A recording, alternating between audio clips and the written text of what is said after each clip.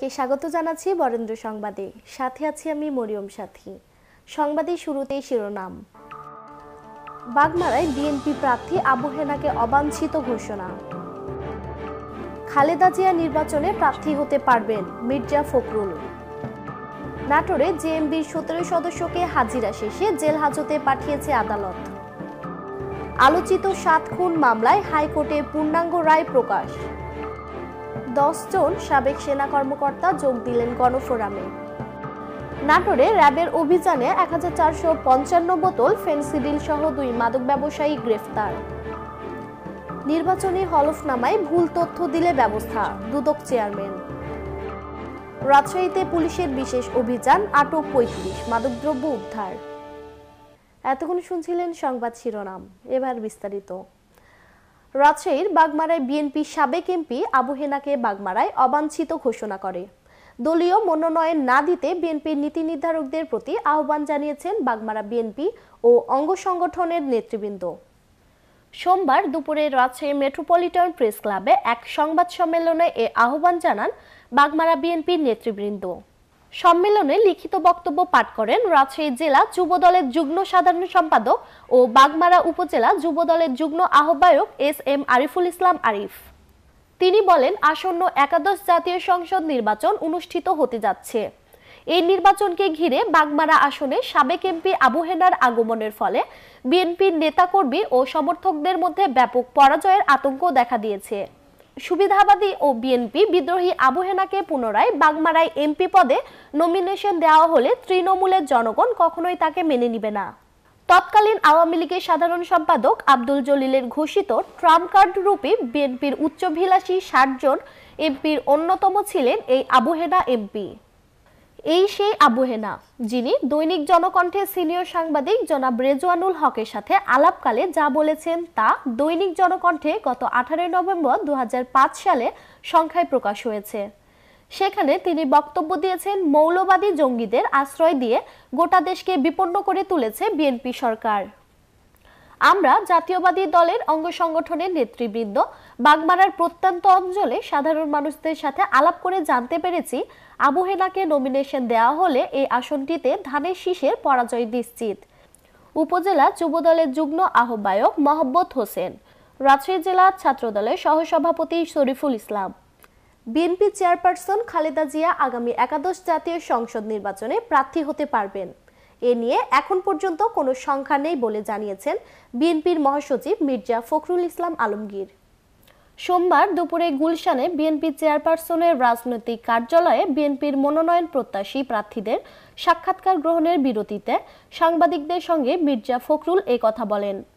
সাংবাদিকদের এক প্রশ্নের জবাবে তিনি বলেন, আওয়ামী লীগের নেতারা কে কি বললেন তার উপর খুব বেশি কিছু নির্ভর করে না। তিনি এখন পর্যন্ত নির্বাচন করার যোগ্য আছেন। খালেদা জিয়া নির্বাচন করতে পারবেন বলে আমরা বিশ্বাস করি। নির্বাচন কমিশন এখনো লেভেল প্লেয়িং ফিল্ড তৈরি করতে পারেনি। তফসিল ঘোষণার পরেও বিএনপির নেতাকর্মীদের গ্রেফতার অব্যাহত রয়েছে। সরকার একটি নেতিবাচক পরিস্থিতি তৈরি করেছে। এভাবে লেভেল প্লেয়িং ফিল্ড তৈরি হয় না। গুলশান কার্যালয়ে বরিশাল ও খুলনা বিভাগের মনোনয়ন প্রত্যাশীদের সাক্ষাৎকার চলছে। সকাল থেকে বরিশাল বিভাগের 183 জন মনোনয়ন প্রত্যাশী সাক্ষাৎকার দিয়েছেন। দুপুরে বিরতির পর খুলনা বিভাগের মনোনয়ন প্রত্যাশীদের সাক্ষাৎকার শুরু হবে। জাতীয় ঐক্যফ্রন্টের অন্যতম শরিক দল গণফোরামে আনুষ্ঠানিকভাবে যোগ দিয়েছে 10 জন সাবেক সেনা কর্মকর্তা। সোমবার বিকেলে ঐক্যফ্রন্টের শীর্ষ নেতা ও গণফোরামের সভাপতি ডক্টর কামাল হোসেনের চেম্বারে গিয়ে তারা আনুষ্ঠানিকভাবে দলে যোগ দেন। ডক্টর কামালের চেম্বারে গণফোরামের নির্বাহী সভাপতি সুব্রত চৌধুরীর হাতে ফুল দিয়ে দলে যোগ দেন তারা। এই সেনা কর্মকর্তারা হলেন লেফটেন্যান্ট কর্নেল খন্দকার ফরিদুল আকবর, লেফটেন্যান্ট কর্নেল শেখ আকরাম Ali, lieutenant colonel Mohammad Shahidullah, lieutenant colonel আ.ফ.ম. Nuruddin, major Masudul Hasan, major Mohammad Imran, major Badrul Alam Siddiqui, squadron leader Furqan Alam Khan, squadron leader Mohammad Habibullah, squadron leader Mohammad Mahmud. Subrata Chowdhury সাবেক এই সেনা কর্মকর্তাদের অভিনন্দন জানিয়ে বলেন, 30শে ডিসেম্বর জাতির জন্য একটি চ্যালেঞ্জের দিন।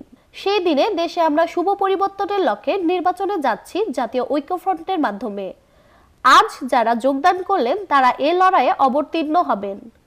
নির্বাচনী হলফনামায় রাজনীতিদের সঠিক তথ্য দেওয়ার আহ্বান জানিয়ে দুর্নীতি দমন কমিশনের চেয়ারম্যান ইকবাল মাহমুদ বলেছেন, কেউ ভুল তথ্য দিয়ে থাকলে অনুসন্ধান করার ব্যবস্থা নেওয়া হবে। সোমবার দুপুরে রাজধানীর সেগুনবাগিচায় নিজ কার্যালয়ে সাংবাদিকদের তিনি এসব কথা বলেন। দুদক চেয়ারম্যান আরও বলেন, আমি মনে করি না কোনো দুর্নীতিবাজকে আমাদের দেশের মানুষ নির্বাচিত করবে, এটা আমার বিশ্বাস হয় না। যদি এমন কিছু হয় তাহলে আমরা আমাদের আইনের আওতায় আনার চেষ্টা করব। জ্ঞাত আয় বহির্ভূত সম্পদ অর্জনকারীদের চরিত্র জনসমক্ষে তুলে ধরব বলেও উল্লেখ করেন তিনি। আলোচিত ৭ খুন মামলায় হাইকোর্টের পূর্ণাঙ্গ রায় প্রকাশিত হয়েছে। সোমবার বিকেলে সুপ্রিম কোর্টের ওয়েবসাইটে পূর্ণাঙ্গ রায় প্রকাশিত হয়। ২২ আগস্ট নারায়ণগঞ্জে আলোচিত ৭ খুন মামলায় সাবেক কাউন্সিলর ও আওয়ামী লীগ নেতা নূর হোসেন, র্যাব ১১ সাবেক অধিনায়ক লেফটেন্যান্ট কর্নেল তারেক সাইদ মোহাম্মদ, সাবেক company commander major Arif Hossain সহ ১৫ জনের মৃত্যুদণ্ডের রায় বহাল রাখেন হাইকোর্ট। বাকি ১১ জনের মৃত্যুদণ্ড পরিবর্তন করে যাবজ্জীবন কারাদণ্ড দেওয়া হয়। মৃত্যুদণ্ডপ্রাপ্ত আসামিরা হলেন নূর হোসেন, তারেক সাইদ ও আরিফ হোসেন ছাড়া মৃত্যুদণ্ডপ্রাপ্ত অপর আসামিরা হলেন lieutenant commander M Masud Rana, হাবিলদার মোহাম্মদ এমদাদুল হক, এবি মোহাম্মদ আরিফ হোসেন, ল্যান্স নায়েক হীরা মিয়া, ল্যান্স নায়েক বেলাল হোসেন, সিপাহী আবু তৈয়ব আলী, কনস্টেবল মোহাম্মদ শিহাবুদ্দিন, এসআই পূর্ণেন্দু বালা, সৈনিক আব্দুল আলিম, সৈনিক মহিউদ্দিন মুন্সি, সৈনিক আল আমিন, সৈনিক তাজুল ইসলাম। ২০১৪ সালে ২৭ April Dhaka Narayanganj link road থেকে অপহৃত হন নারায়ণগঞ্জ সিটি কর্পোরেশনের কাউন্সিলর নজরুল ইসলাম, আইনজীবী চন্দন সরকার সহ ৭ জন। ৩ দিন পর ৩০ এপ্রিল শীতলক্ষ্যা নদীতে একে একে ভেসে ওঠে ৬টি লাশ। পরের দিন মেলে আরেকটি লাশ। নাটোরে সিংড়ায় র্যাবের অভিযানে ২ শীর্ষ মাদক ব্যবসায়ীকে গ্রেফতার করেছে র্যাব। এ সময় ১,৪৫৫ বোতল ফেনসিডিল ও ট্রাক জব্দ করা হয়েছে। রবিবার গভীর রাতে উপজেলার বাবলু ফিলিং স্টেশন থেকে মাদক ব্যবসায়ীদের আটক ও ফেনসিডিল ও ট্রাক জব্দ করা হয়। আটককৃতরা হলো বাবুল ও তার সহযোগী সামাদ। র্যাব ৫ জানান, গোপন সংবাদের ভিত্তিতে রবিবার রাতে উপজেলার বাবলু ফিলিং স্টেশনে অভিযান চালানো হয়। এই সময় একটি ট্রাকে তল্লাশি চালায় র্যাব। তল্লাশিকালে ওই ট্রাকে থাকা বস্তার মধ্যে থেকে ১,৪৫৫ বোতল ফেনসিডিল জব্দ করা হয়। গ্রেফতারকৃতদের বিরুদ্ধে আইনগত ব্যবস্থা নেওয়া হবে বলে জানিয়েছেন র্যাবের দায়িত্বরত ওই কর্মকর্তা। নাটোরে ৩টি মামলায় জেএমবি ১৭ সদস্যকে হাজিরা শেষে জেল হাজতে পাঠিয়েছে আদালত।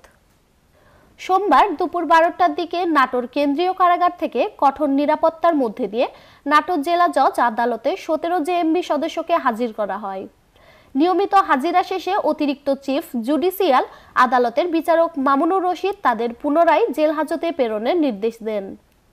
নাটোর সদরের চাঁদপুর এলাকায় বিস্ফোরক দ্রব্য মামলা এবং দীঘাপতিয়া একটি বাড়িতে গোপন বৈঠক সহ বিভিন্ন মামলায় এই ১৭ জন জেএমবি সদস্যকে আদালতে হাজির করা হয়।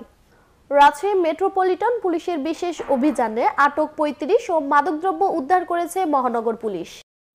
রাজশাহী মহানগরীর থানা ও ডিবি পুলিশ নগরীর বিভিন্ন স্থানে অভিযান চালিয়ে বোয়ালিয়া মডেল থানা ৯, রাজপাড়া ৫, চন্দ্রিমা ২, মতিহার ৫, কাটাখালী ১, বেলপুকুর ২, শাহ মখদুম ২, এয়ারপোর্ট ১, পবা ১, কাশিয়াডাঙ্গা ৩, কর্ণহার ১, দামকুড়া ১ জন ও ডিবি পুলিশ ২ জনকে আটক করেছে, যার মধ্যে ১৫ জন ওয়ারেন্টভুক্ত আসামি, ৬ জনকে মাদকদ্রব্য সহ ও অন্যান্য অপরাধে ১৪ জনকে গ্রেফতার করা হয়েছে। এছাড়া হেরোইন, ফেনসিডিল ও গাঁজা উদ্ধার করেছে পুলিশ। এই ছিল আজকের বরেন্দ্র সংবাদে। সবাইকে সাথে থাকার জন্য ধন্যবাদ।